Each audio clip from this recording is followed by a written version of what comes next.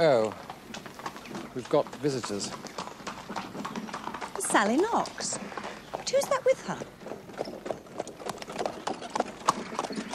Hello. I'm glad you're at home. I brought a new neighbour to tea, and I promised him some of Mrs. Cadogan's potato cakes. Mr. Shute was in the Royal Navy. Oh, I was. And then this old cousin of mine died and left me his estate. It's most obliging, really, considering the fact that I'd never even heard of him. Whereabouts is your property?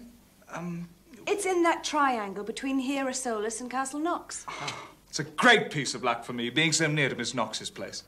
I have no idea how to carry on in Ireland, but she's promised to make sure I don't go too far off course. Won't you find life rather dull round here, Mr. Shute, after the Royal Navy? Oh, I shan't give up the sea altogether. I mean to buy a yacht. Well, if you intend to sail your yacht around these coasts, you should get all the excitement that you need. And Miss Knox has promised to find a horse or two for me. I thought I'd take up hunting. Oh, you're an experienced rider, are you? Oh, I wouldn't say experienced, but I used to ride in Malta. Then I discovered it's better to fall off the front of a horse than its rear. Sinclair, you never told me that. Mr. Shute thought of buying a hunter at the fair tomorrow.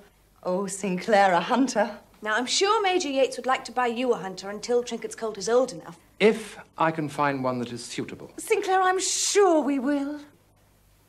Miss Knox suggested that we go together. I'd be awfully glad of your advice, Major Yeates. Oh, yes, well, of course, if you think, well, that is, I don't pretend to know much about horses. Don't worry, Major. Flurry will be there. All you have to do is bring your checkbook.